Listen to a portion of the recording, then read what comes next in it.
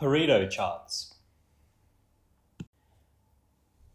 So a Pareto chart is what we can use to distinguish some important things out of some data and disregard maybe some things that are just common amongst all the data. And we're going to do this by creating a combination of a bar graph and a line graph.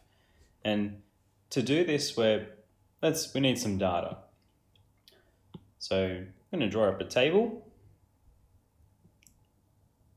And we're going to reference a fast food chain and some of the complaints that the fast food chain have gotten. So we're going to go the type of complaint over here, and we're going to go the frequency of these complaints. So the first one is poor value for money. So let's go poor value, and we'll just give this PV. And there was 450 complaints about poor value for money. Let's go slow service. And one thing when we're looking at the data for the Pareto chart, we need them to be in descending order. So highest to largest. So we're going 220. Next one was poor customer service. We'll just say poor service. PS, 130. Incorrect order.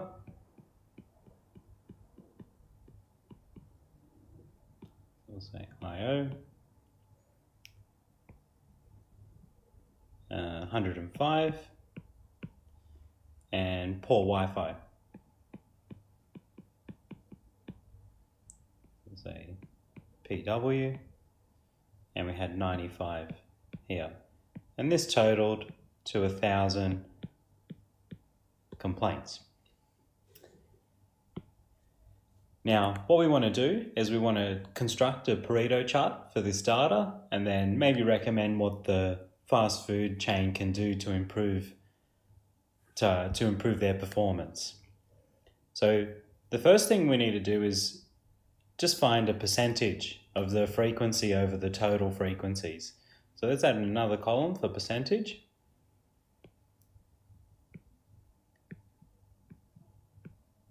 And let's find all of these percentages. So 450 over 1,000 as a percentage is just going to be 45. 220 over 1,000 times 100 is going to be 22. 130 over 1,000 times 100 is going to be 13. 105 over 1,000 times 100 is 10.5. And 95 over 1,000 times 100 is 9.5. And this should total to 100%. Now we're going to get the cumulative percentage.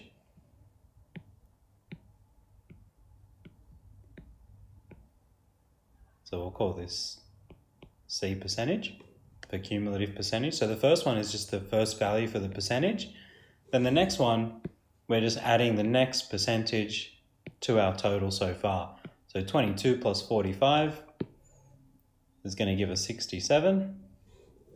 Our next one, we're going 67 plus the next one, which is 13, to give 80. 80 plus 10.5 for 90.5. And then 90.5 plus 9.5 is going to give us 100. And if you've done that correctly, the last one here should always be 100. And now we want to draw a Pareto chart. So we're going to draw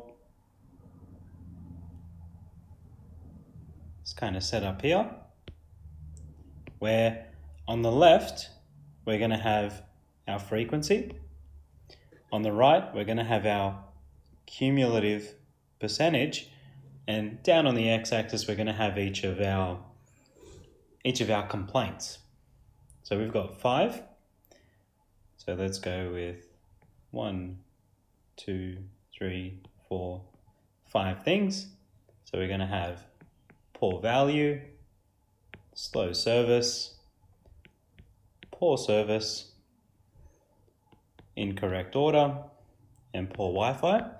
And it's important that they're going to be descending. So we've already accounted for that, having them in descending order here.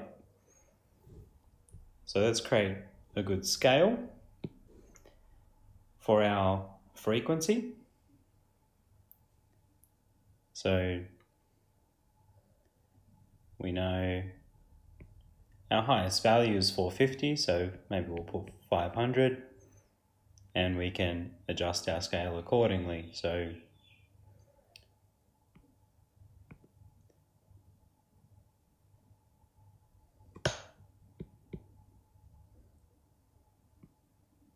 So 400, 300, 200, and 100 for our scale for the frequency. And let's line up our top frequency represented by 100%. And we can adjust this accordingly. So 50% will be here, 75, and 25. And now the first thing, let's go ahead and just put our bar graph in for all the complaints. So for poor value, our frequency is 450. So we're expecting this to go up to 450 and creating a bar here going up to 450. Slow service is 220.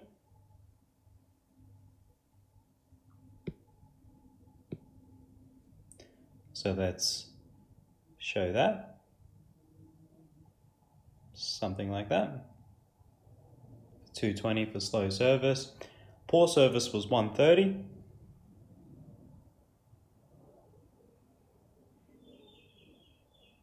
And go up to about there.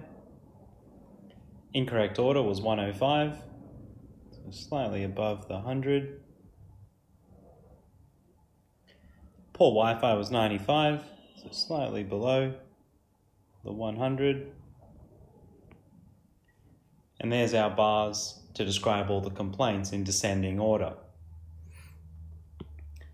Now we need a line graph to describe our cumulative percentage. So we're starting off with 45% for our top one up here. So we're looking in this column here, starting off with 45. And all we do is, it's going to be a bit below the 50%. We're going to get somewhere about there. Up to slow service, we get to 67%, which might be about there. Then 80% for slow service or poor service we're up to. So a bit above the 75. 90.5% for incorrect order. About there. And then 100% by the time we get to poor Wi-Fi. And then we can go ahead and connect these up, and we've created our line graph. So now we've got our completed Pareto chart, and now we can analyze what the fast food company can do to increase their performance. And we can see that poor value and slow service, these first two, are actually taking up 67% of all their complaints. And you can see the line graph is kind of quite steeper here as it is to here. So this kind of tells us that there's a majority of the percentage is taken up here just in the steepness of the graph. So if the fast food company made better value and faster service, they would actually solve 60% of their problems. And that would be one way the fast food company could improve their performance after looking at this Pareto chart.